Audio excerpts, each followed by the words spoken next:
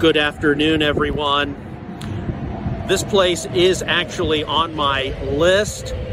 I am having lunch at Braum's. Now, Braum's is, yes, it is kind of fast food, but it's highly regional.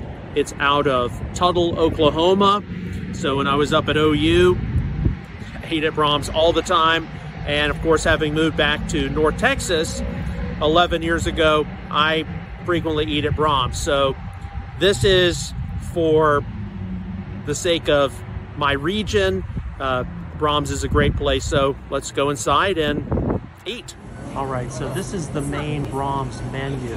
Braum's is widely known for its ice cream, and I'll give you a tour of the Braum's Fresh Market in just a moment, but normally I get the #2 meal with everything. All right, so this is the Braum's Fresh Market, and they've got a lot of varieties of ice cream and other dairy-related products, because one of the things about Braum's, which is very impressive, is they've got their own farm, dairy farm, ranches, a processing center, bakeries, everything else. So it really keeps the cost of everything down, and it keeps the quality very, very high. So when you eat at Braum's, you are supporting local businesses.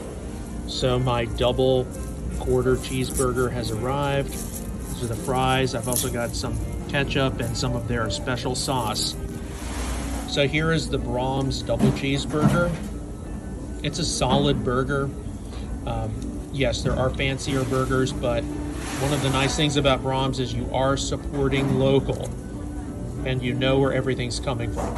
And just like that, ladies and gentlemen, it's all gone.